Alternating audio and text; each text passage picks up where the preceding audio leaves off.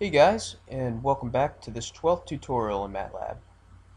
Today, we're going to talk about something called cells.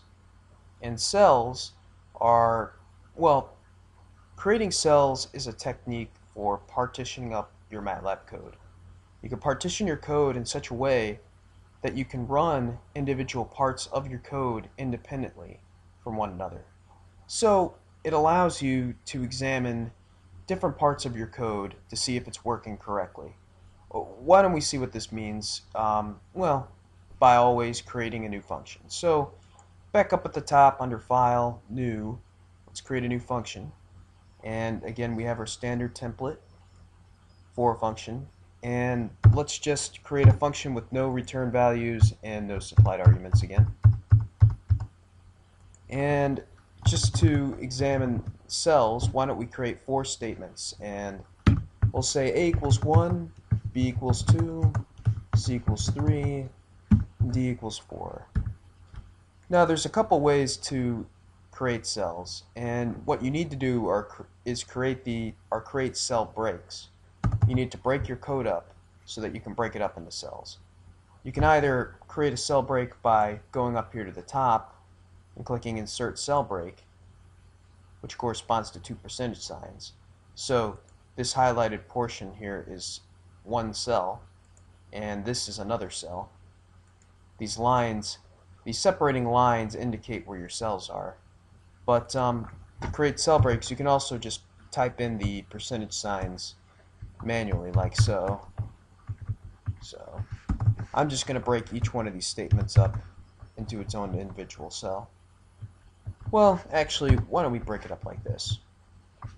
So we have a cell for A equal 1, B equal 2, and a final cell for C equals 3 and D equals 4. Okay, well, we can run this code. First we have to save the function, I guess. Right now it's title untitled 2, which is okay, I suppose. But when we run this, just in the typical manner by selecting run, it runs through everything.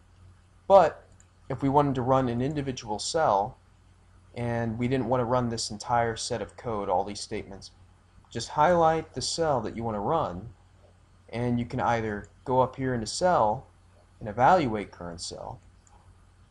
Do it this way. As you see, B equals 2. That's the statement where the cell we're currently in, where this blinking cursor is. Or we can select one of these buttons here. Now MATLAB has a million ways of doing the same thing, as I mentioned before, but I suppose this might be easier. Evaluate current cell just by clicking this button. And as you can see, we can just run this cell block as many times as we want without having to execute any of these other cells. So if I put my cursor down here in the bottom cell, I'm evaluating C equals 3 and D equals 4 repeatedly.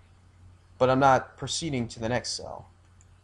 If you did want to proceed to the next cell, then you would want to use this statement. Evaluate current cell in advance. So if I press this, we have B equals 2, and the cursor is moved on to the next cell.